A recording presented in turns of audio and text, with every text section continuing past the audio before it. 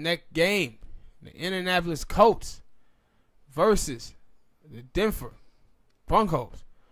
And I'm taking the Colts. I told y'all last week in that game versus the Houston Texans, I said if the Houston Texans turn the ball over one time, the Colts are going to sneak them. Because this is what they do. Like when Andrew Luck went out, a lot of Colts fans probably was sad and thought that, man, our season is over. No, it's not.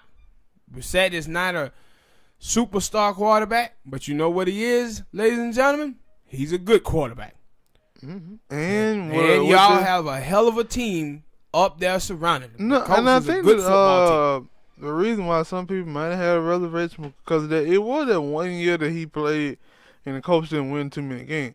But that Colts defense wasn't the defense that they got this year. Yeah, but then and the offensive line ain't the offensive line they got this year. Yeah, and Jacoby wasn't losing them games for them neither. Yeah. He just wasn't winning them for him. No, but no, he wasn't losing yeah. them. Yeah, but he wasn't losing them games for him. And now like they good, man. You can't go in there half stepping with the Colts at all. Because if you do, they gonna beat you. And the Broncos are in the process of shipping and rebuilding, possibly. So some of them players didn't come in and already, and because you hear that from NFL players, yo, when teams start doing this, some of them players start taking off. Yeah. So that means some of them players on them Broncos and already took off. Loading up that truck. They done traded Emmanuel Sanders.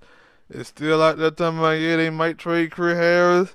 So they're like, yeah, they finna start taking off. Yep. They finna start taking off. Hey, we packing in. We finna get ready for next season. You know, they was in that phase, remember, for a while. At first it was like, yo, we're a quarterback away. Then they signed Peyton, and then they won the Super Bowl. Then Peyton retired, and then they were back in that phase again. We're a quarterback away. We're a quarterback away. And now they ain't got Flacco in there, and they like, you know what, guys? We're not a quarterback away. We're not a quarterback away. And they were losing players in that same time that was going on. But, yeah, I'm going to take the Colts in this game. They love their defense. Offensive line is playing great. Jacoby is able to get the ball off, get him to the guys that he want to get the ball to. And Cass is out there making runs after catch for him. Catches. Yeah, helping him out tremendously with his wide receivers and tight ends. And, man, and Ebron, man. Ebron. I've been there. Like the Detroit line let Ebron go, and you understood that. But, man, every time I tune into the Colts, I see him making a spectacular play. We're like, man, Ebron out there doing great for the Colts now. No, I always said, like, I wanted Ebron when he came out the draft. I wanted him to go to the Packers. When he went to Detroit, I said, that ain't going to work because Detroit just had Brandon Pettigrew and seemed like Matthew Stafford couldn't give him the ball. Yeah. And then they get Ebron, couldn't give him the ball.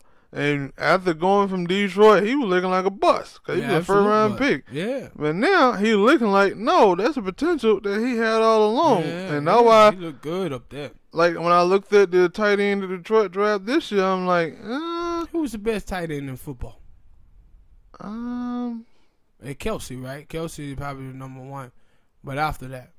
After him, probably George Kittle for the San Francisco 49ers because he can play, like, he can catch and, like, yo, if you give him space. In top 5?